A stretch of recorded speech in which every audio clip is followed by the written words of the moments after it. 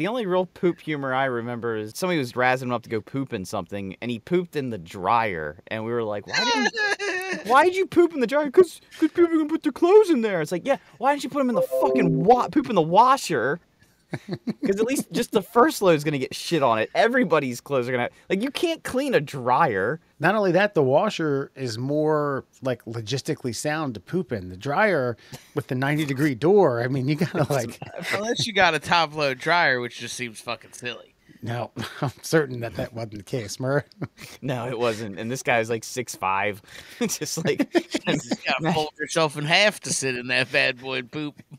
his chin would be on his knees just to get his ass in the proper positioning. Had to see a chiropractor after that. Yeah, we had a fraternity brother who, at a joint event with a sister sorority, he pooped in a hot dog bun and threw it in the microwave for 4 minutes. And if you thought that the microwave might make it smell less, it didn't. Made it smell much worse.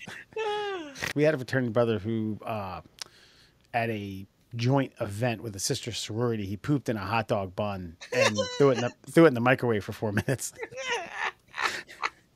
And if you thought that the microwave might make it smell less, it didn't. Made it smell much worse.